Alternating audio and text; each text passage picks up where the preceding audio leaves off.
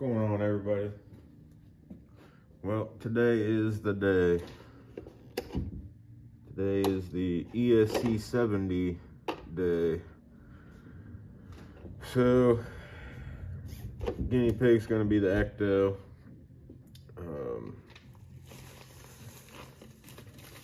This is gonna be interesting. First time shooting from the other side of the camera, but I got a package.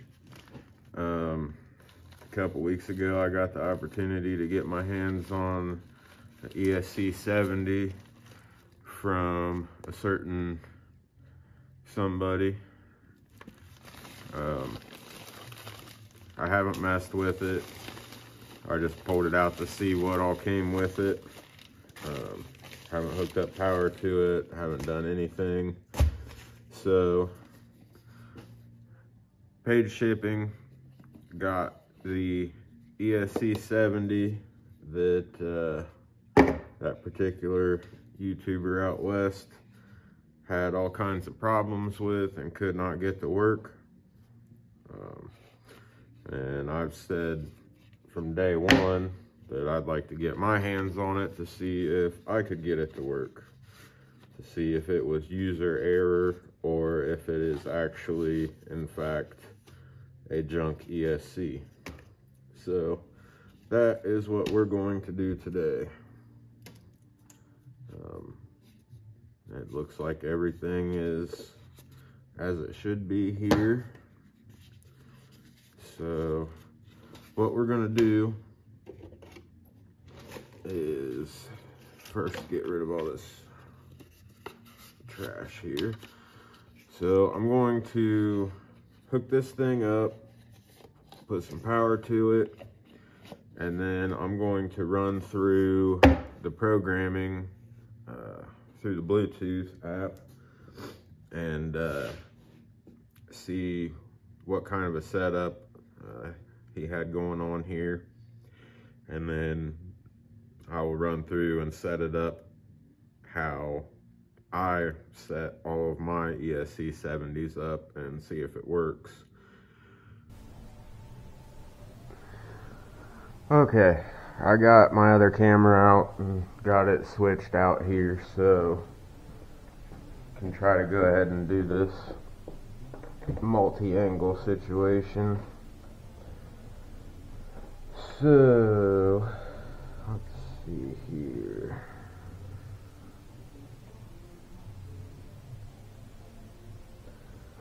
Get the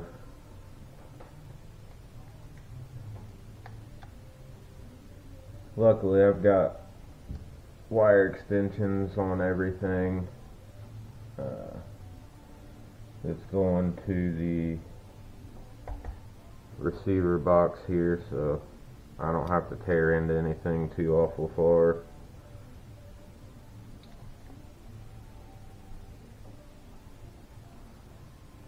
Get this hooked up.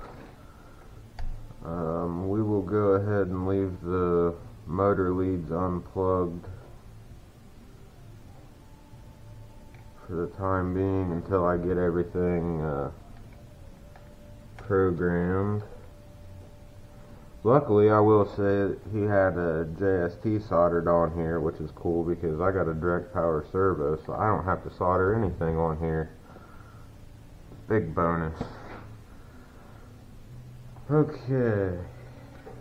And then after we get everything programmed, then I'll mount the ESC and everything more securely before we go do a test run. Okay, hopefully this will all work out here. So, turn the radio on, plug the ESC in, get my phone out, pull up the ISD app,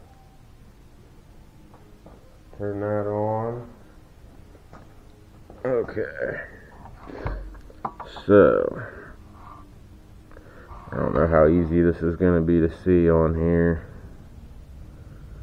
So what we've got here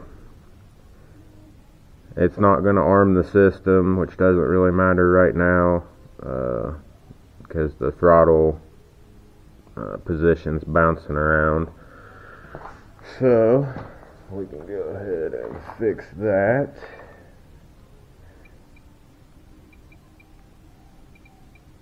Go into trim, throttle. This is going to be really hard to get everything in one shot here. Okay, that's the wrong way. Okay, so we've got the throttle trimmed out to where it's registering 0% throttle. Now everything is armed. It's all good to go. So now we'll go into settings. So the only downside to this whole situation here is there's no way that this is how he had it set up. So I don't know if it reset itself or what, but we'll go ahead and go through all of this here.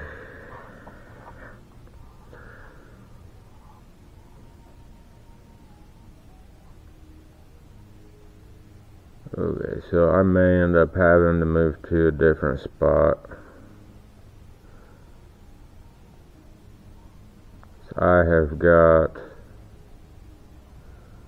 not great reception here.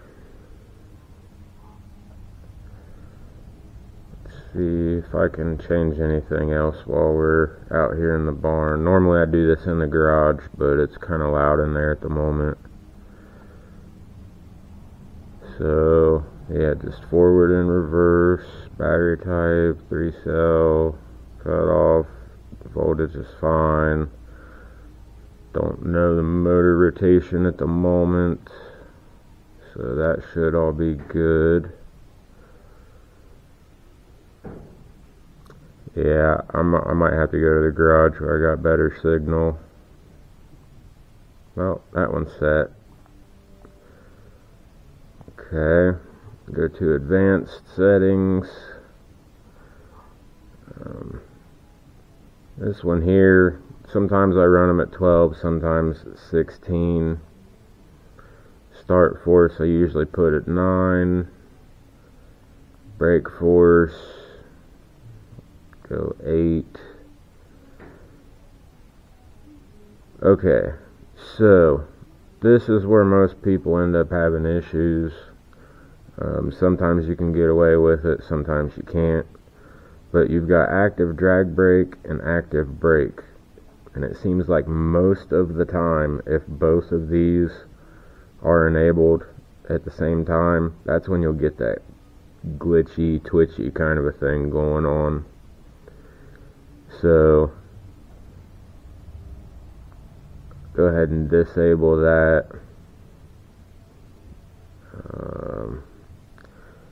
Set that at a 12 for now. I can't remember exactly what I had the last one set up on the Ecto. The drag brake kind of changes depending on gearing and everything that you got. If you set it too high, then it just gets ridiculous sometimes. The drag brake on this ESC with a decent motor gets really good. Okay, so this is the problem that I have every now and again. If you don't have good signal, like I don't know if you can see that or not. Like I probably couldn't even send a text out here with the signal that I've got. You wouldn't figure that would make a difference, but with all of the ESCs that I've programmed on here, it definitely makes a difference.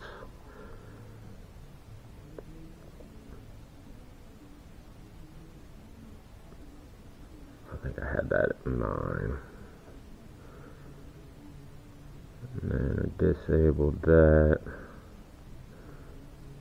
Put that on a 12 just for now.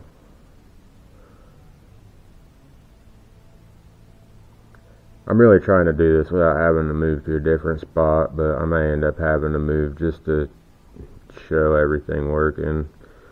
So it's timing out. So I'll go ahead and move to a different spot where I got better service, and I'll show you what I'm talking about. Okay, so we're outside now, so this may be horrible for reflections, but we're going to try to go through this again. I should have a better signal out here. So I'm just going to go through and reset all of this to where I tried to set it inside. Disable that. Turn this up to 12. And then something that I don't particularly understand is they double up on the options here. So after the active drag brake, you scroll down, it just goes back to the pulse width frequency. So that's all you got to set up there. And now that we've got better signal, it's set successfully.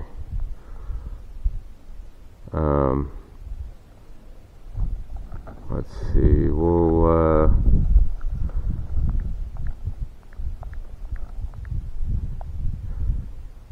I've got so many of these, it's nice to go ahead and put names on them.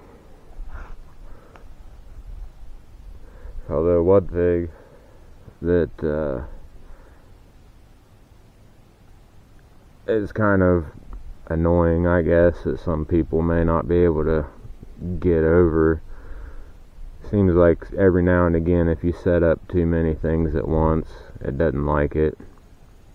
Which, it's a budget, cheap ESC. Some things you just gotta kind of deal with. So we'll go back, and I like to set up the pretty soft throttle curve, which is one thing that I don't understand how that guy could not figure out. This line here is your input, and this line here is your output. So for my dot here, I usually like to go about 50% input is about 25% output. So I just grab it and kind of move it down to that general area there, and it's completely, you know, opposite corners over here for reverse. So I'll just drag this up to about the same spot. Hopefully you can see that there. My screen on the camera went dark, so hopefully you can see that there, but that is the throttle curve that I put on everything.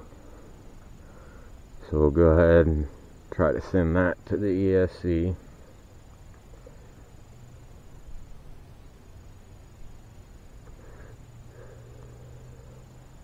Successful. The brake curve doesn't apply to the crawler since we have instant reverse, so that's no need to even go in there.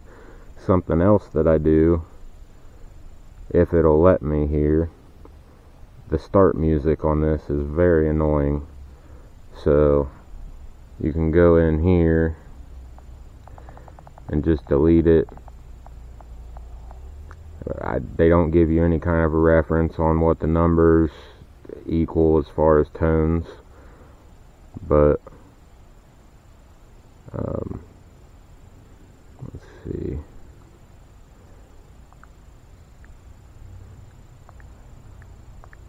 Just a whole bunch of zeros.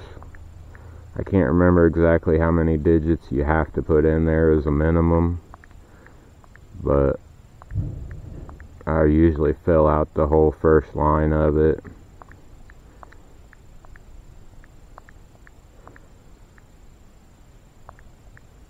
Okay.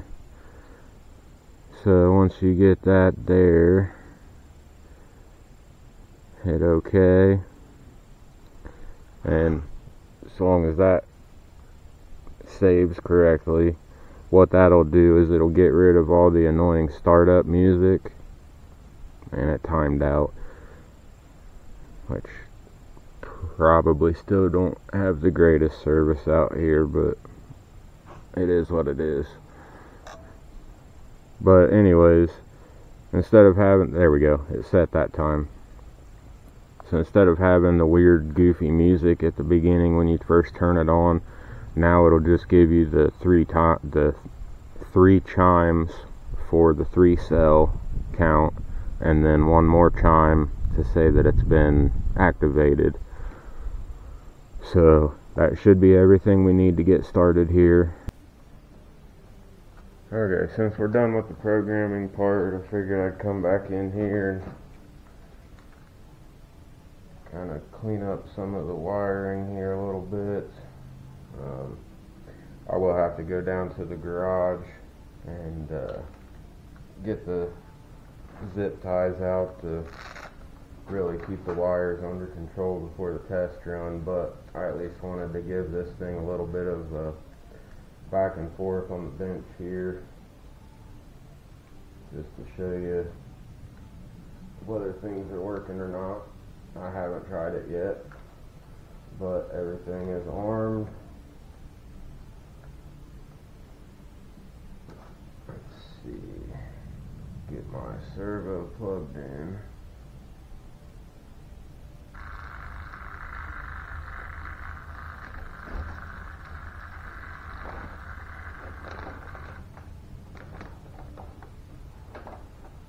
Probably should have turned that off before I plugged my servo in. So, servo's plugged in. I did get my motor rotation right, so that's a plus.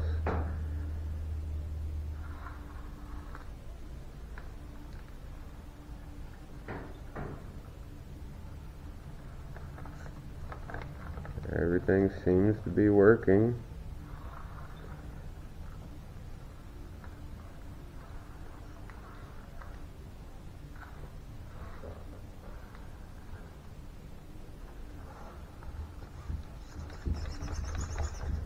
So, yeah, at least got it working now. I'm gonna go down to the garage. I will get some wires zip tied back up out of the way so they don't get drug around on the drive shaft and whatnot.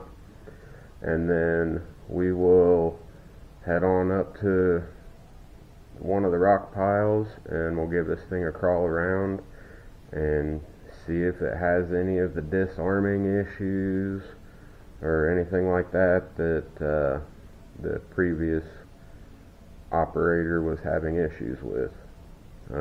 Like I said, I don't know if those were actually the parameters that he had set up on it or not. I may have to go back and check his video out again because it's been a while since I've seen it. If those weren't his parameters, then I may go back and I will put the parameters in there that he did, maybe. I don't know. That may just be pointless. I just know that if I set it up how I set all mine up, they all seem to work. So I've got this one set up how I set my stuff up. Seems to be working so far. We'll go for a crawl, and if everything continues to work, then, well,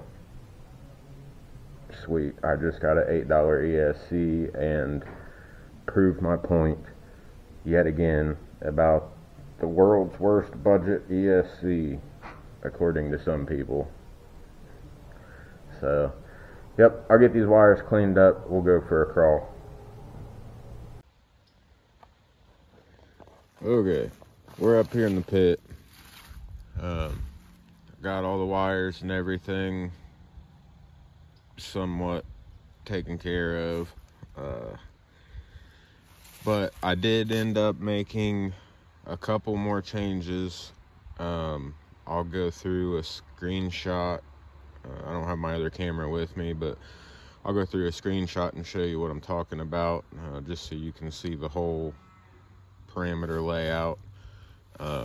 This one is a little bit different than the other ones that I have set up. What is it? The active drag brake setting and the active brake setting, I had to switch.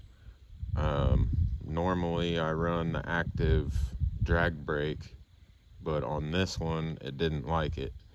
It was doing the jittery thing. So I had to disable the active drag brake, and then I turned the active brake on, and then I set the brake force up to 9, and I think I went ahead and turned the pulse frequency setting up to 16. That way it's a little bit quieter. But that's all I've changed, and everything seems to be just fine. So I'll run through the screenshot now and show you all the parameters, and then we'll get to crawling. And it probably doesn't mean a whole lot to anybody here at the moment. Hold on, plug this in. But I'll show you what I'm talking about here.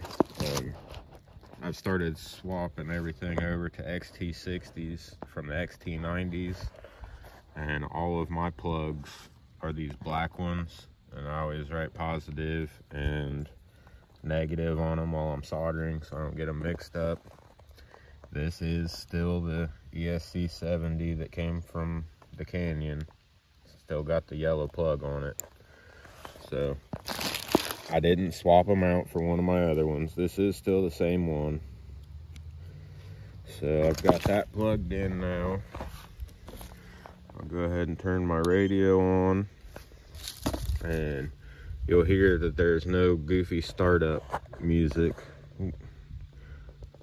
I've just got it down to where it's just the 3 beeps indicating it's a 3-cell LiPo.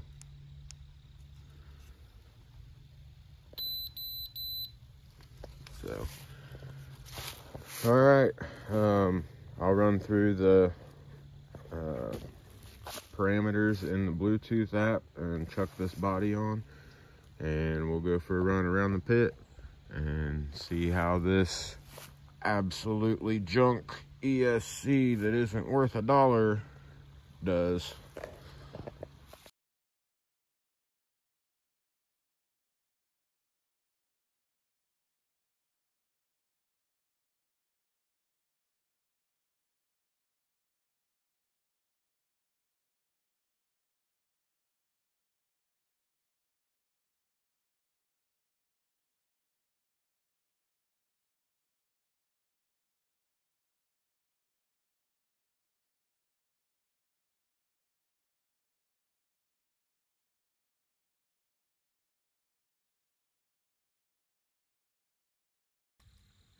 All right, here we go.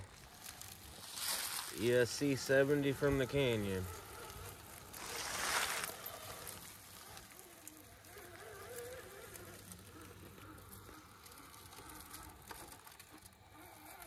The only thing that I will say about the low speed control on here right now is, after the last couple events that I went to, I had jumped up more than a few teeth on the pinion gear, just because there was a lot more trailing than crawling going on. So I've got this thing not set up for crawling at the moment, but even still, I very much prefer this ESC over a 1080.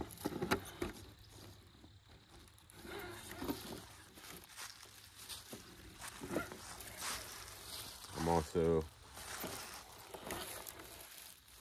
it's been a while since I've driven a drag axle rig, or brushed for that matter. I've been doing so much like 4-wheel steer Capra stuff here lately that it's gonna take me a minute to get used to driving one of these again.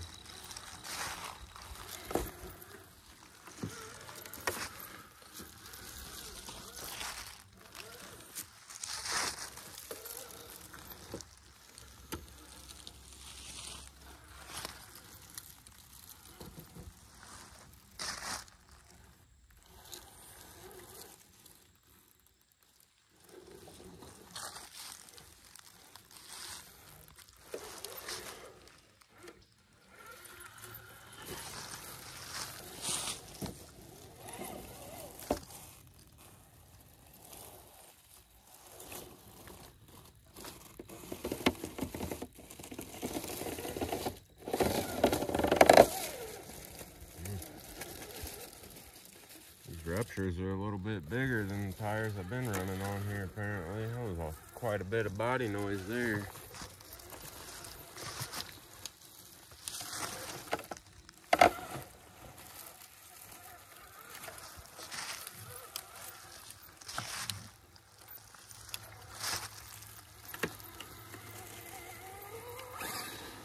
So most of the time when you get the real jittery situation going on from this ESC, it's when you back off of the throttle really fast, like hammer down and let off immediately. So we'll give that a shot here and see if it does it. Nope. Nope. Nope.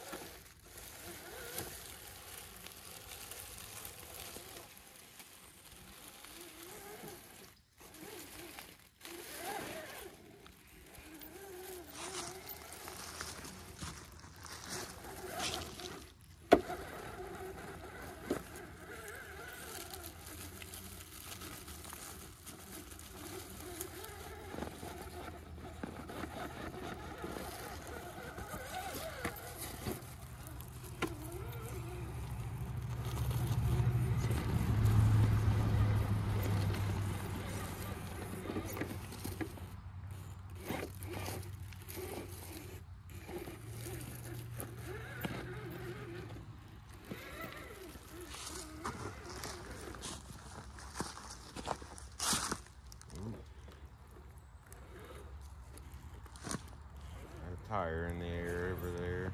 Can't be having that. Oh, buddy. That tire's way up there on the driver's side. There we go. This is the first time I've run the ruptures on the Ecto, so this is a whole new experience on that front.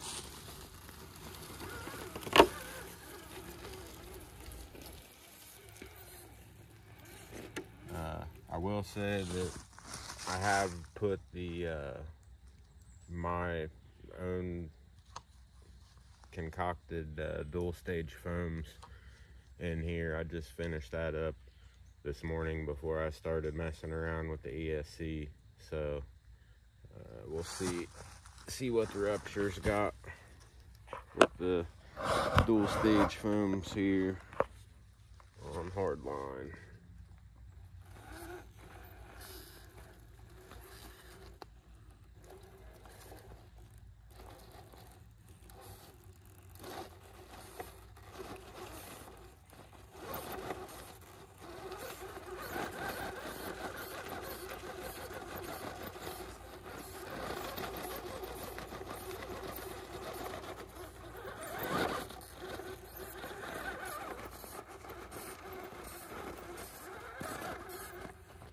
Okay. Wow.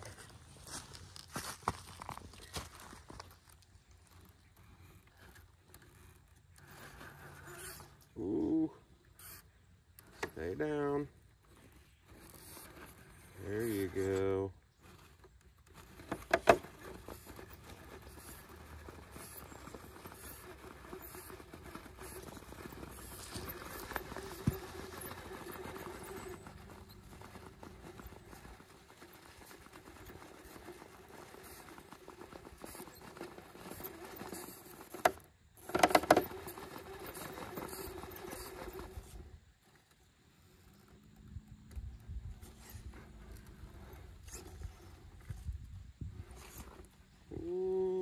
I think I backed up too far.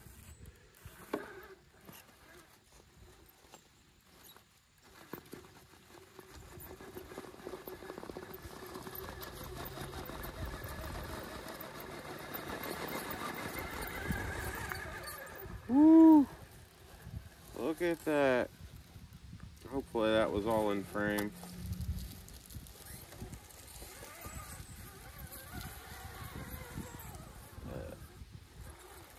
Ecto on ruptures with the Canyon's junk ESC70. Just pulled hard line.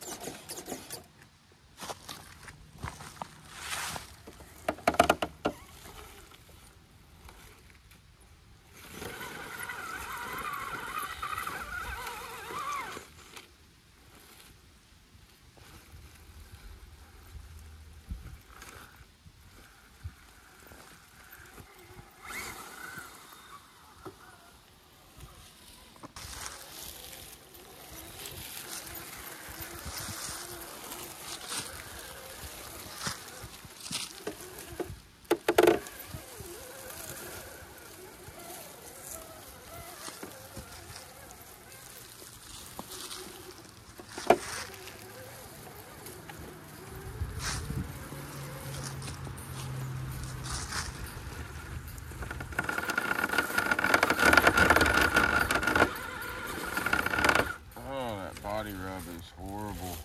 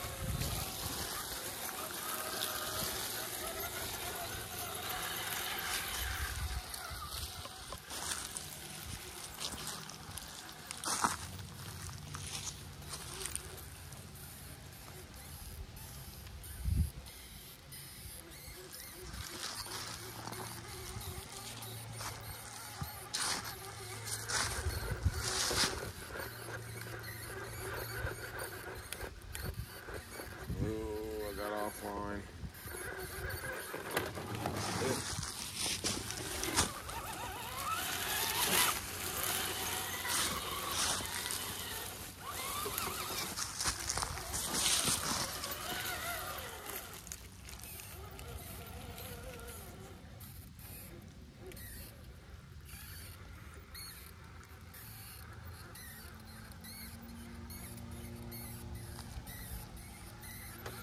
Oh shit, I did it again.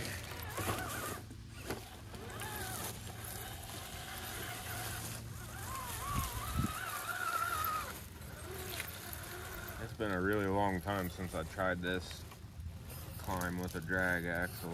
I've run it a few times with the four-wheel steers here lately, and I approach it a heck of a lot different with those, that's for sure.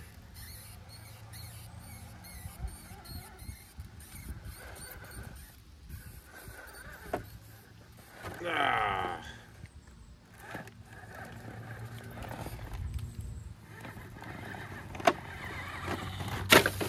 Nope.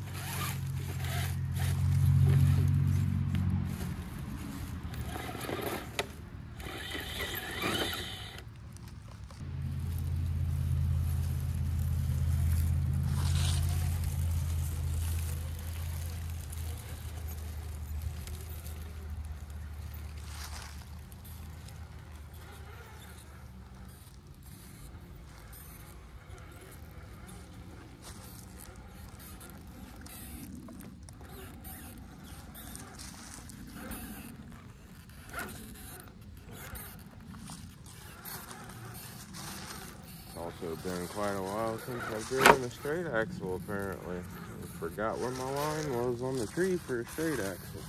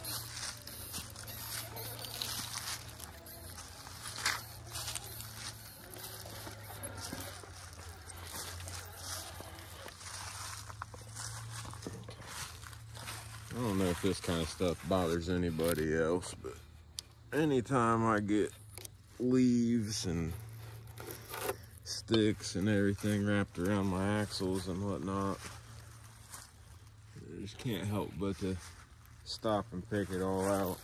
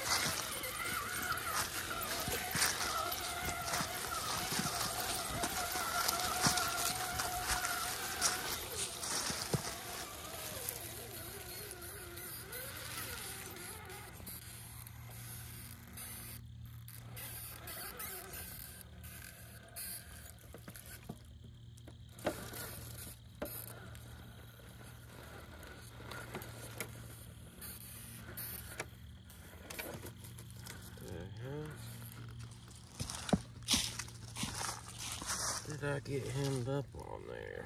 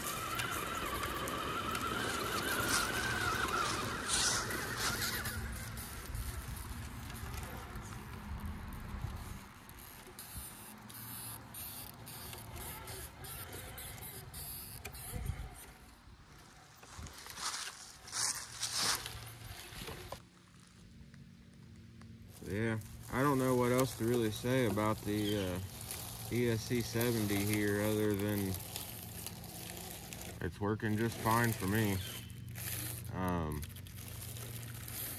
And I'm sure that I've said it before, and I'll go ahead and say it again just in case anybody's taking anything the wrong way here. There's a lot of things that guy does that I really appreciate. He does a lot of pretty sweet custom builds. His double bun foam setup, I've tried that a couple times and it works really well. His course building, freaking amazing. The big issue I have isn't the fact that he doesn't like something that I do. Everybody's entitled to their own opinions. The problem I have is that this guy has got a pretty large following, and there are a lot of people, especially a lot of newer people to the hobby, that, you know, will take his word for gospel and could potentially miss out on a really good budget ESC just because he doesn't like it. I mean, there's things that this will do that others won't do that I really appreciate it, like being able to program your own throttle curve. You can't do that with Hobby Wing, and until I got this Fly Sky, that was my only option, is either the ESC70 or spend a lot of money and get a Castle.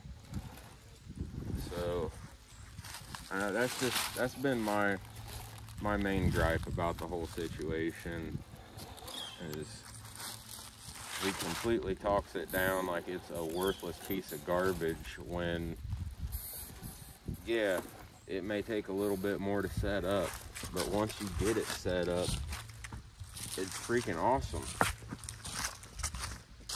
And for $25, you can't beat it. You can't get this kind of programmability for $25 anywhere else. So that was the big issue I had, and that's why I wanted to get my hands on this particular ESC, because I could go through a dozen other ones and say how good they are and everything, and that argument would always be there that, oh, well, that wasn't the one that he had. You know, that one he had was junk or something along those lines. Well, this is the exact one that he had. It came straight from him. And I mean, there's nothing wrong with it. It's an awesome ESC. I mean, we'll get it up here. I'll take the lid off. I don't have a temperature gun or anything, but you'll just have to take my word for it, just like everything else, I guess. So far, the only thing that I see that's different from, you know, between this one and all the other ones that I run is the drag brake, or the active drag brake and the active brake situation. It seems to be backwards on this one for some reason, but motor's not even warm. ESC's not even warm. Servo's obviously not warm. That thing's awesome, and battery's cold. So, yeah, I don't know what more I can say. Definitely glad that I was able to get my hands on this ESC here, just to kind of prove my point a little bit, that these are good ESCs, and I understand that some people have issues with them. I've got issues with other ESCs, but nevertheless, I'm not gonna, you know, go out of my way to tell somebody that something's garbage just because I don't understand how to operate it. This was very obviously operator issue or operator error, because I took it straight out of the package, programmed it in less than 3 minutes, and I just ran all the way around the gravel pit here. 0 issues, 0 jitters. It didn't disconnect. It didn't lose calibration. You know, pretty much everything that he had issues with, it's got to be in the programming or the parameters that he set up or something. It works here in Ohio, and that was the best $8 I've spent in a long time. So I'm going to continue to use this ESC and enjoy it, because it works great. So, but anyways, hope you enjoyed. I hope maybe I get to open at least one person's eyes to the fact that these are in fact good budget ESCs, and they're worth a shot. So, but anyways, if there's anything else that anybody wants to know specifically about the ESC70 or 90, I've got one of those too as well. So yeah, got any questions or want to see something on video, just give me a shout. I'll be more than happy to show off what I got. But until the next time, I hope y'all have a good one, and we'll catch you in the next one. Later.